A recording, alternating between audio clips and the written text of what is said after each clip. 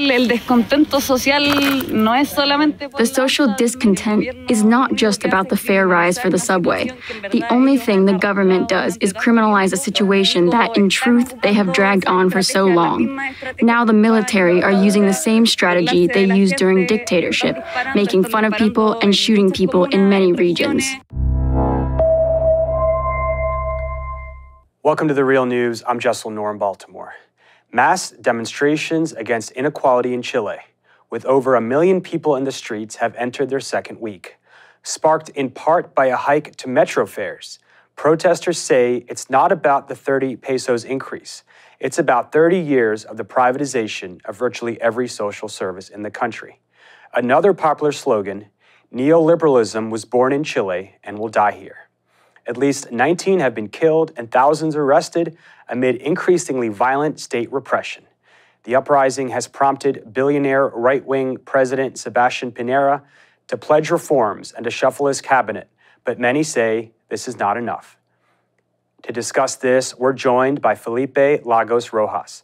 He's a doctor in sociology at the Seattle Central College.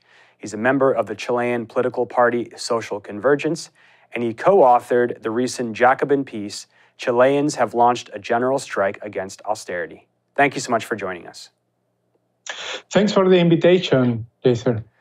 So in this recent piece, you write, the president has taken to national television to announce that the country is at war with a powerful enemy who is willing to use violence without any limits.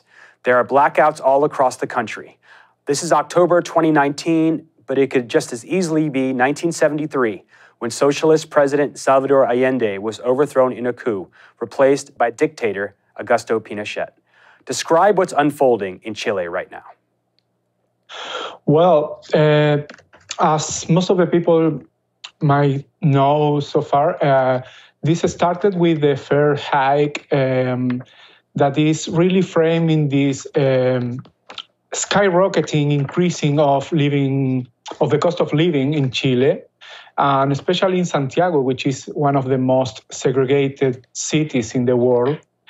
And the response of the government has been, the militarization first of the subway transportation, but as long as the protests increased, they were militarizing the whole country.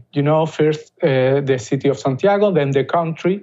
But that hasn't stopped the protest and the manifestations because as the article, we were trying to argue in the article along with Francisca Gomez, this is really an unrest that is deeply settled in the Chilean population. It's not about 30 pesos, it's about 30 years, as the banner says today in Chile's streets. And I wanted to turn to another clip. So the UN is investigating human rights violations against civilians and the press. I wanted to play a clip from PBS NewsHour. Suddenly, an unmarked car screeched toward them. Están disparando. Shooting, man. Sophia and reporter Jonathan Franklin screamed that they were press.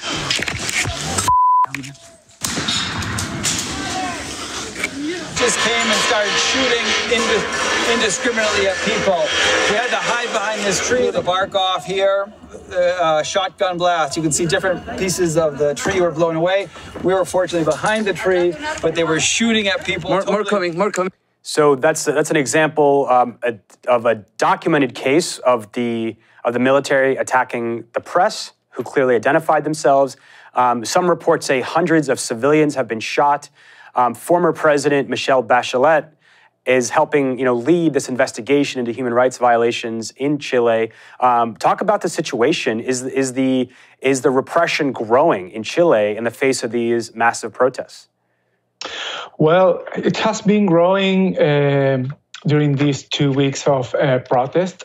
The numbers of people, jailed or disappeared We don't know really where they are because they were taken by the military force. So there is no rule of law really during the state of exception declared by President Piñera. So today we have almost 4,000 people jailed / disappeared. I repeat. 1,200 people injured, 150 of them in the eyes. They lose the vision because of these shootings, and 20 people murdered by incidents related with these protests. So, but I want to make clear, even though these protests have escalated the repressive response from the government, this is not a new situation in Chile. We still live under the constitution left by dictator Pinochet. This is really a situation that is today in the spotlight because more massive numbers of persons are suffering the repression. But this is really constant with some other communities, more marginalized communities such as indigenous peoples, Mapuche in particular. In the prison system, there has been constant tortures and mistreatment of the inmates. And LGBTQ communities and migrant communities have been also, tortured and repressed by the Chilean forces. So when people realize in Chile there is no democracy any longer, we can attest, that this has been the situation for a lot of marginalized communities, and today it's just moved to a next level. And I want to emphasize that point. The current constitution of Chile was the one left behind by former dictator Augusto Pinochet. And so this has become one of the main demands of the protests to rewrite this. Talk about, we know that, there's been some concessions made to the protesters, but is there any sign that the government is willing to address some of these central complaints, these, economic policies, as well as the constitution? Or, what is it going to take to have those demands met? Well, the main demands today, after 2 weeks of conflict, are, we are calling it the double AC, because it's the constitutional acusación constitucional against the president because of the use of military force in times of no need of that, And that's something they have been resisting. And yesterday they did this change in the ministries, but the president is protecting himself with this. I personally think that the protests are going to continue demanding the resignation of Piñera, or the constitutional accusation to take it out of power. Take him out of power. And the second demand is the Constituent Assembly, new constitutions for Chile, one in which water is not privatized, strategic resources from Chile are not privatized as they are today, a more human rights-based constitution is on the making, because another form of demonstration from Chile's population has been the creation of local assemblies, to discuss what the demands are of this movement.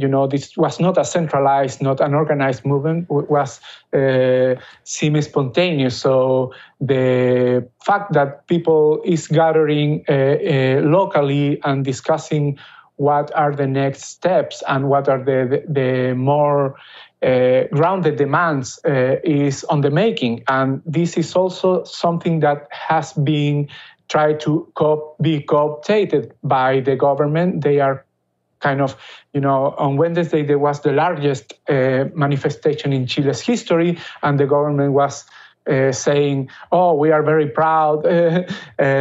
We really support this manifestation of democracy," as if they were part of the mobilization and not the object, of it. And now they are calling to local assemblies, and trying to make as they were from the beginning in this mobilization, when actually they were against with all the force of the state. So they are trying to co-optate this demonstration and the energy, the power that the people is showing up. And that's something we really need to resist. And this is all unfolding in Chile. And ever since the return of representative democracy in 1990, it's been a poster child for successful economic development. It's one of the wealthiest countries in Latin America, but it's also one of the most unequal. Talk about what neoliberalism has meant for ordinary Chileans, and really the kind of the roots of this. It's like you said, it's not just about the fare increase; it's about the suffering of ordinary Chileans. Yeah. Chile is one of the first or second most unequal country in Latin America, just behind Haiti, which is to say a lot, because despite our kind of impressive GDP, we have an extreme inequality. That means, all the benefits for the system really go to a small part of the population. And for the rest, this means precariousness, this means stress, and this means, the constant buying of this tale that our elites have been telling us about, the stability and the growing for every one of us, that really makes people to repress themselves, to not go against the main current. So what we are attesting now is really something broke up in this tale of stability and constant growing, and people is really addressing neoliberalism at its core, which means the privatization of every single aspect of our life, education, healthcare, housing. And today, the workers' union of the subway are calling for the nationalization of public transportation, which was one of the first privatized service in the country. It's really, something that neoliberalism is something so flexible and a concept so variable, if you ask people, that we are really trying to make sense among ourselves what are the main damage that neoliberalism makes in our lives. But the major point is a constitution based on human rights standards and and social rights, rather than the privatization of everything, even the water, right? All right. Well, Felipe Lagos Rojas, thank you so much for joining us. Your recent piece in Jacobin, Chileans have launched a general strike against austerity. We'll link to that on our website. And, as you've described this resistance to neoliberalism, it's relevant all across the world, because most countries have adopted these same policies, including right here in Baltimore, where there is ongoing fightbacks against giveaways to the rich and to prevent the privatization of basic services here. So we know that Chile was a poster child for these policies, but you're also leading the resistance to it. So we're going to keep paying attention to the story. Thank you so much for joining us. Thank you for the invitation, and long life to Chile protesters. Thank you for watching The Real News Network.